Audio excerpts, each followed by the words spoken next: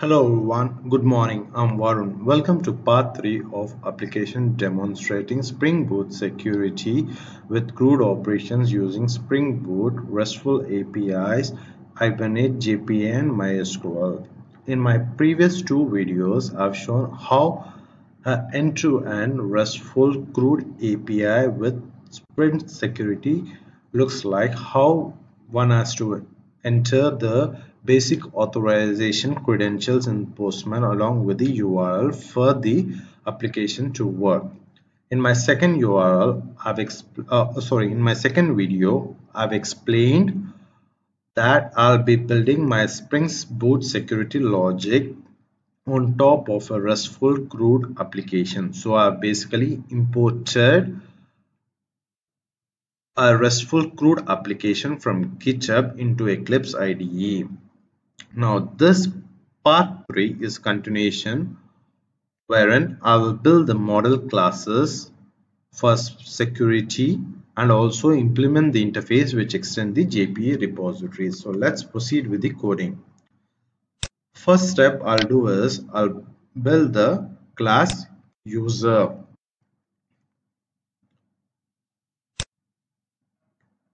Okay, this class I'll use annotation entity. Entity annotation basically tells that the class is a table representation in a database. Whatever fields that are defined in this class, the same columns are created in the table of a database.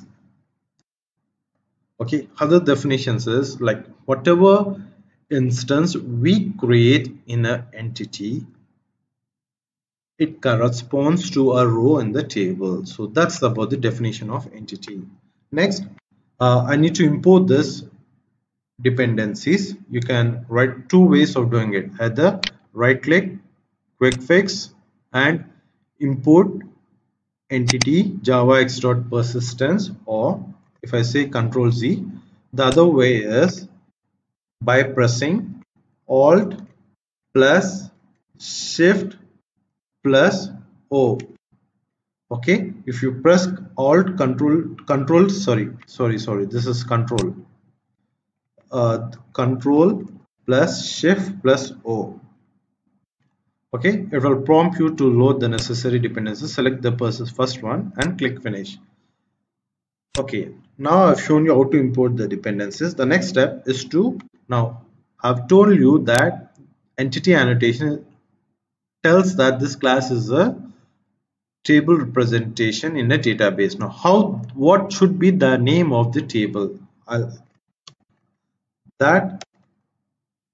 define by using the annotation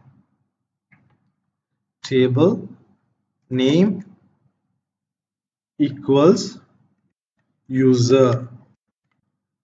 Okay, again import the necessary dependencies. Okay, now I'll define the fields, private long ID. Next,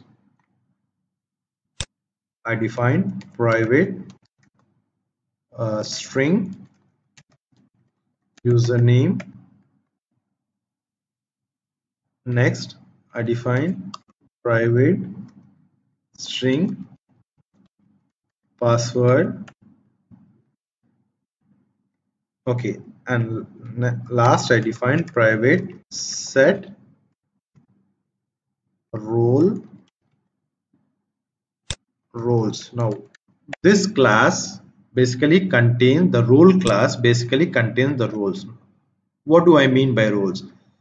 If I create a user ID, say user with username Varun, this user ID can be either admin or a user. So what is the role of that user I'll be defining in this class. Since I'm getting this error, what I'll do is first I'll define a class called role. Okay, let me just define this class called role and save it. Now we will this error will be gone. Let me import this dependency for set, which is from java.util.set.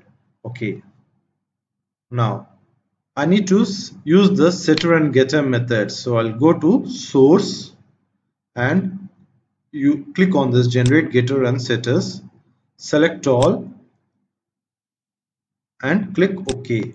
Now have the getter and setter methods for this variable.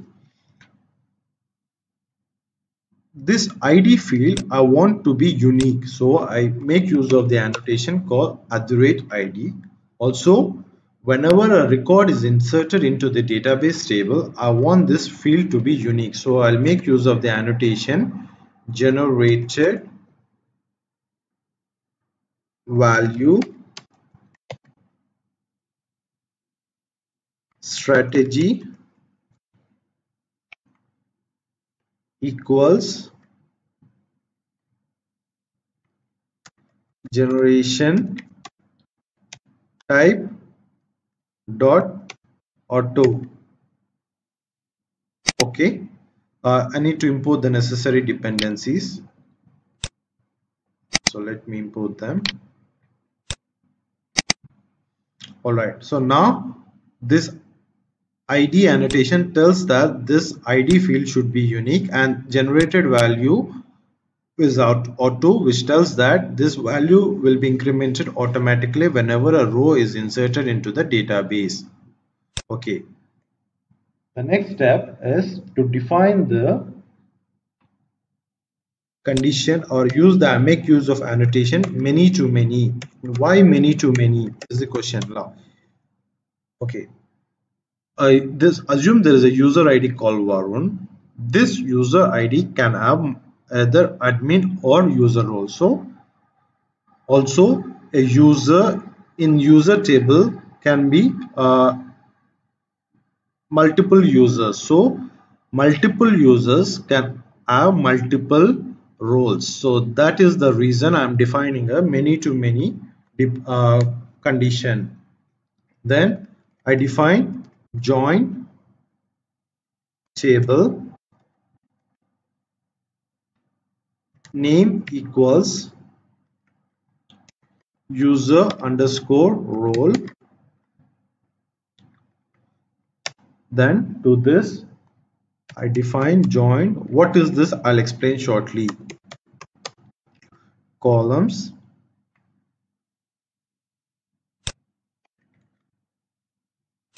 equals @ join column name equals user underscore ID comma inverse join columns equals, I'll just copy this,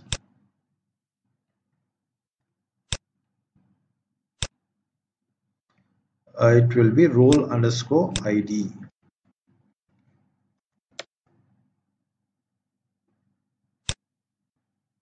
Let me import the dependencies.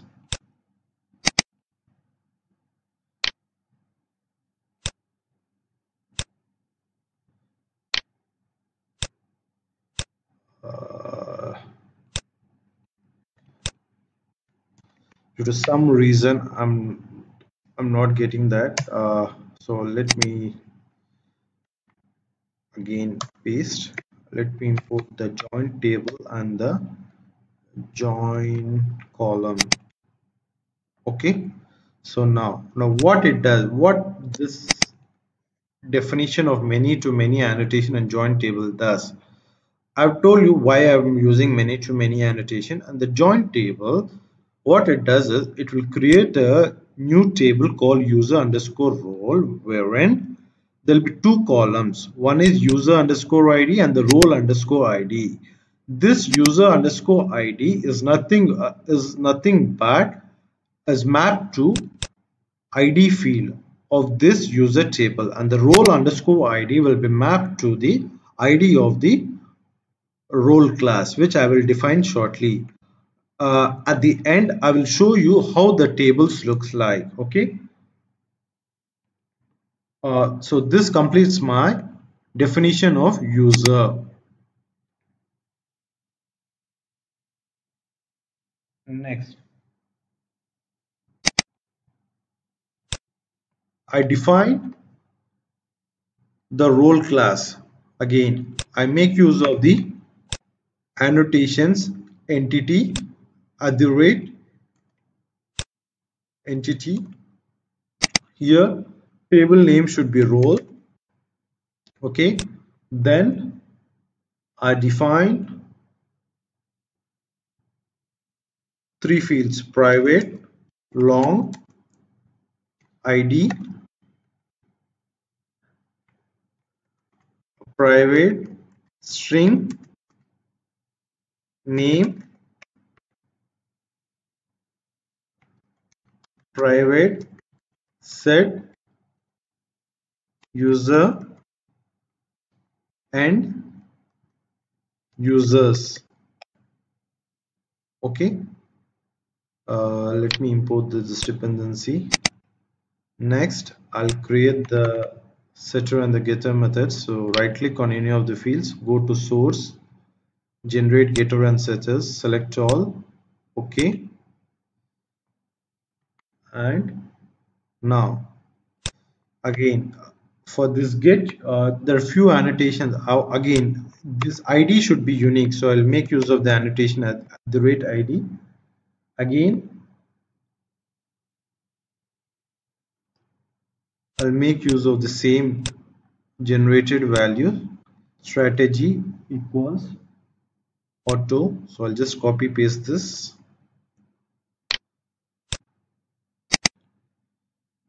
This tells that this field should be unique, and this automatically increments the value whenever a row is inserted into the table. Okay. Next, if you remember, in my user class, I've defined a many-to-many relationship with this roles table. Similarly, with the users, I should define a many-to-many relationship. So for that, I use many-to-many. I'll say mapped by equals roles.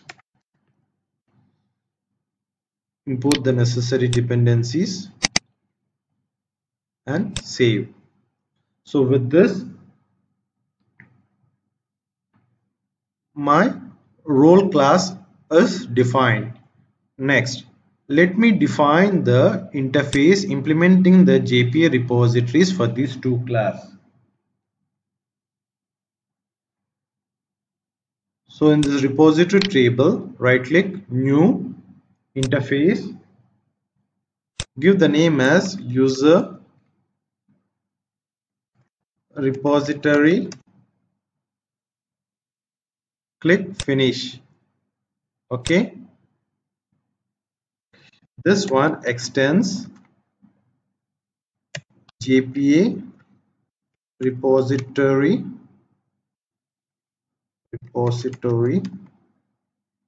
to which I pass user comma long. Okay. I need to import the necessary dependencies.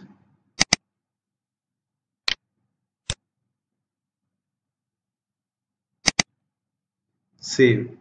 So this okay, what is JPA?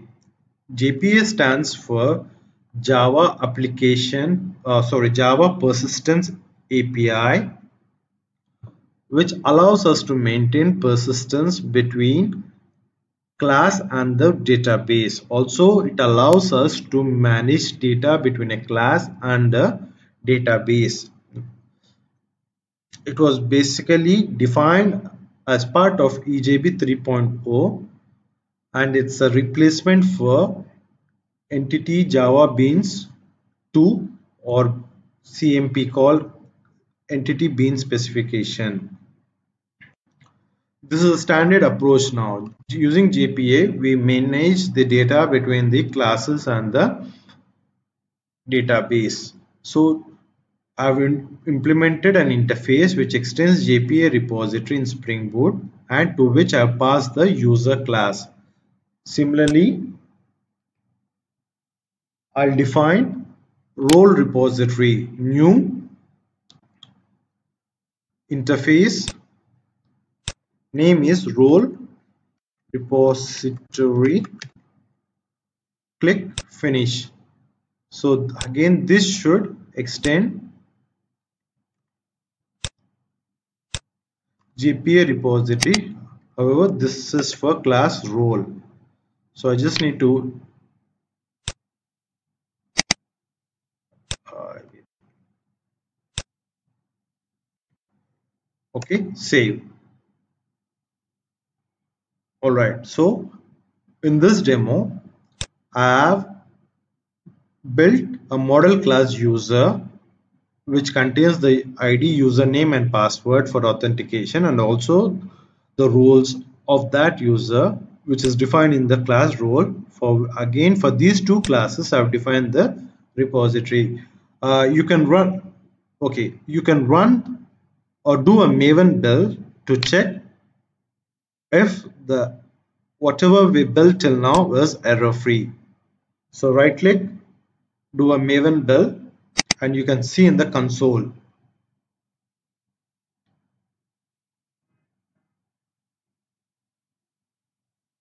Okay, the build is success. So that's it from mine in this demo. In my next demo, I will show how to implement the user detail service of Spring Boot and the authentication manager classes, code of authentication manager, and etc. So that's it from my end for this demo. Thank you.